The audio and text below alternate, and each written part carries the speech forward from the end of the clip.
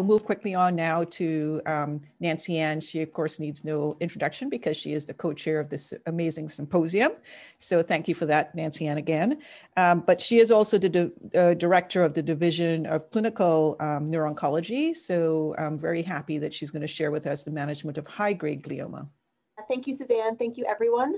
I'm going to quickly actually go through management of high-grade glioma, really just bread and butter today. I'm going to leave the more exciting clinical trials and precision medicine to my colleagues, but just kind of telling everyone how we treat high-grade glioma standard of care, which admittedly is not as exciting as the low-grade glioma, which has much more nuances per patient. No disclosures today. And again, I'm going to just review the exciting changes the WHO is coming out in 2021, review standard of care management for our high-grade tumors, a little bit on the management of pseudoprogression, and then what we also do is kind of standard of care for IDH wild-type tumors when we don't have clinical trial options. So first, for anyone that missed Dr. Perry's amazing talk this morning, there are some very exciting changes that are coming down the pipeline for the WHO 2021 edition. Glioblastoma is only going to be used for IDH wild-type tumors. There's no more IDH mutant GBM. And it must include an IDH wild type as well as one or more of the necrosis, microvascular proliferation, TERT promoter mutation, EGFR amplification, or chromosome copy changes in 7 and 10. Astrocytomas lacking the IDH mutation are now just called GBM. There's no more molecular GBM, so to speak. So what about those patients that are high grade that have the IDH mutation? So IDH mutant tumors are now going to be classified as either grade 2, grade 3, or grade 4. We're not going to use the word anaplastic anymore. And IDH mutant grade 4 astrocytoma is a high grade tumor. It has to have the IDH 1 or 2 mutation, as well as one of the following: microvascular proliferation, necrosis, or specifically CDKN2A2B homozygous deletion. And then finally, the diffuse midline gliomas, H3K27 mutants or H3G34Rs are grade 4 tumors. This is going to be discussed by my colleague, Dr. Schulte, in a bit. So the reason why I love neuro-oncology, it is so multidisciplinary. We have our radiologists, our surgeons, our neuro-oncologists, our pathologists, and our radiation oncologists working together to create the best treatment regimen for every single patient. We do it from the moment they're diagnosed, through their treatments, MRI surveillance, to recurrence, and we do it all again. So it really is a multidisciplinary approach, and we've heard about many of that this morning already. So today I'm just focusing on the chemotherapy part, which is really quite standard. So we follow the Stupp protocol. We do 6 weeks of concurrent daily temozolomide at 75 milligrams per meter squared with radiation, 7 days a week. They don't get the breaks for the weekend like the radiation gives them. Followed by adjuvant temozolomide, given double the dose at 150 to 200 milligrams per meter squared for 6 to 12 months, and the 5 days on, 23 days off cycles. Temozolomide is an oral cytotoxic DNA alkylating agent. And we know through the Stupp protocol and this classic paper that he published back in 2005, that the addition of temozolomide to radiation improved overall survival of patients on the order of about 2 months, from 12 months to 14.6 months. However, it doubled the 2-year survival rate from 10% to 26%. So yes, we give temozolomide with radiation based on this. Now, what about MGMT? We always hear a lot about that. MGMT is 0,6-methylguanine DNA methyltransferase. It is a DNA repair gene. It takes methyl groups from guanine and puts it back on itself. So how I explain it to patients is our chemotherapy works by breaking DNA. MGMT, when it's active, comes along and fixes that damage so the chemotherapy doesn't work quite as well. MGMT is in its inactive state when it's methylated. So patients who have MGMT methylation have a better response to chemotherapy. And we see that from this classic paper from Monica Heggie, showing that patients who have MGMT methylation have the best overall survival with patients with glioblastoma. And so patients up on the top here are those that had MGMT methylation in addition to radiation and temozolomide. The patients that did the worst were patients who were unmethylated that had radiation only. So this is a question we get asked all the time. What about our MGMT unmethylated patients? Well, they didn't do great, but as you can notice, there is a tail. There is a certain percent of patients that do respond to temozolomide. It has a pretty favorable side effect profile. Most people don't mind taking it. We kind of call it chemo light. And there are certain patients that do respond to it, and it's hard for us to predict who they are within the unmethylated group. So because of that, we give everybody temozolomide. even if you're MGMT unmethylated. And my sincere hope is that we do find a better treatment for patients who are unmethylated going forward, but that we can swap that Temodar out. But as of now, we're giving everybody temozolomide. Something that Dr. Bronstein had mentioned earlier that I want to touch on, I think is very familiar with people in the United States, but may not be in other countries, is the use of alternating electric fields.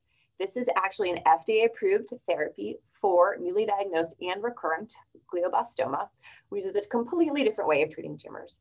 It uses electric fields through electrodes that are placed on someone's skull. You have to shave your head and you wear 4 pads of electrodes on your head. And if you wear it 18 hours a day, this can disrupt how the spindle cells form during cell division and actually disrupt cell structure and prevent cell division. And studies have shown that this actually improves overall survival for patients if they wear it during adjuvant temozolomide on the order of 4 months. Furthermore, we actually saw a doubling of the 5-year survival rate from Temodar only of 5% up to 13% in patients who wore TTF. So certainly this is a very viable treatment options for patients, adding this to their Temodar or temozolomide after their radiation therapy. And then we're also doing studies like Dr. Bronstein mentioned, moving that forward. Real, Valencia, that's it really. I don't know who's, hey Nick, can you mute? Okay, so what about adding things to Temodar? There was a recent study, the NO09 trial, that looked, it was a phase 3, that looked at adding CCNU to temozolomide compared to the standard therapy with temozolomide alone, specifically in MGMT methylated patients. So standard to do protocol, 1-to-1 randomization to the other group having Temodar dose reduced plus CCNU and radiation. What they found was a slight improvement in their modified intention to treat population with a significance of 0.049. And in their intention to treat population 0.043, a very small benefit to patients getting CCNU and temozolomide together for newly diagnosed patients. However, there was also a significant increase in toxicity, both myelosuppression and fatigue. So taking this into consideration and the fact that CCNU has a lifetime maximum before you start to have to worry about things like pulmonary and cardiac toxicity, we actually have not changed our practice to use CCNU upfront with Temodar, and instead holding on to that for patients at recurrence, allowing for another treatment option for them at that time. So it is a treatment option, but really hasn't changed our practice at UCSF at this moment. What about anti-angiogenic strategies? So bevacizumab has had a lot of press and a lot of excitement. VEGF is clearly very important for tumor vasculature. It helps blocking VEGF could disrupt the microvessels, regress normal microvessels, maybe normalize our vasculature to improve our chemotherapy deliverance and inhibit new vessel formation. So there was some thought of potentially adding it to our newly diagnosed patients as standard of care. And 2 very large trials, RTOG 0825 and AVAGLIO, looked at this exact question, looking at patients with radiation Temodar placebo versus radiation Temodar plus bevacizumab, really with patients throughout the world. They both looked at overall survival and progression-free survival as their primary outcomes. And the punchline is that the addition of bevacizumab did not improve overall survival. It did have some improvement in PFS, but not overall survival. So we don't actually, as a standard, add bevacizumab to our patients in the newly diagnosed setting. However, it is a great drug, and we do use it. And I think all neuro-oncologists are really familiar with the phenomenon of pseudoprogression. So it's so common that I even tell my patients before radiation is started that your scan might look worse after. We don't panic. Many, many, many patients have this inflammatory response after radiation where they have great surgeries, we radiate them, all of a sudden there's more nodular enhancement, there's increase in T2 flare, and we're sitting there stumped. Did the tumor grow back, or really is this treatment effects? But if you kind of ride it out, almost a half of patients will stabilize on their own and it will get better. So this is the phenomenon of pseudoprogression. Well, how do we make that happen faster? How do we make that go away? Well, the truth is we use bevacizumab to treat radiation necrosis and treatment effects. And we do it in a pulse dose way at UCSF. So we actually will give maybe 1 or 2 doses of bevacizumab to patients where we feel there's a good high chance of radiation effects. So this is one of my recent patients that just happened a few weeks ago, where the patient had a wonderful surgery, went through radiation, after radiation, had significant increase in enhancement in T2 flare, was very symptomatic, was completely aphasic.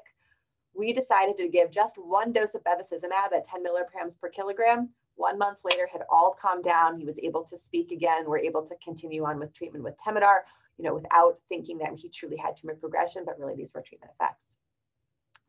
All right, well, what about recurrence? This is really an individual treatment decision. Almost every patient will ask, Doc, what are we going to do if the tumor comes back? And I have to tell them honestly, I don't know yet, because I don't know how, when, why, or if this tumor is going to grow. And it really depends on that. Are we going to do more surgery? Is it in a location that's outside of the radiation field that I can radiate again? Or is it within the radiation field? It's been 2 years. Can we do gamma knife, cyber knife? Is it time to go back on Temodar, switch to CCNU? Is it Optune? Or really, do we have a clinical trial option for you? So there are a few FDA-approved treatments for recurrent glioblastoma. The first is CCNU or lomustine, which is a nitrosourea, an alkylating agent, very well tolerated oral chemotherapy. Bevacizumab is actually approved from the FDA as a single agent. However, in practice, we usually do combine it with a cytotoxic drug like CCNU or carboplatin. And also Optune is a FDA-approved device for recurrent GBM based on a non-inferiority trial looking at Optune compared to standard chemotherapies. So what do we do in practice? So at UCSF, we kind of go by the BLOB clinical trial, which was a randomized phase 2 trial looking at bevacizumab in combination with CCNU compared to sole agent. And the primary study outcome was 9 months. And what they found was that the overall survival at 9 months was significantly improved in the combination of bevacizumab and CCNU together. So definitely a great option. However, EORTC 26101 was a randomized phase 3 trial looking at the combination of CCNU compared to CCNU plus bevacizumab. They actually didn't see an overall benefit of the combination versus CCNU. So what do we actually do? So what I can say is if the patient has a recurrence, it's small, they're not necessarily symptomatic, it's not multifactorial, most of the time we're going to give CCNU at 110 milligrams per meter squared. However, if the patient is symptomatic, there's a lot of edema, maybe it's multifocal disease, then we're more likely to do the combination of CCNU and bevacizumab together. And in that setting, we do dose reduce the CCNU to 90 milligrams per meter squared. So in summary, bread and butter standard of care of high-grade gliomas, the Stoop protocol, can't forget it, concurrent and adjuvant temozolomide. We always talk to our patients about Optune therapy. And if there's a significant pseudoprogression, we have a tendency to give pulse dosing of Avastin or bevacizumab. And then for standard of care of recurrent tumors, it really is individual. Surgery, radiation, chemo, you name it. But for the chemotherapy options, either Temodar rechallenge, CCNU plus or minus bevacizumab, or Optune therapy. And then finally, sometimes we also use carboplatin. So with that, I'd love to thank my group of neuro-oncologists that I work with here at UCSF. You make it one of the reasons why I love coming to work every day. Thanks, guys.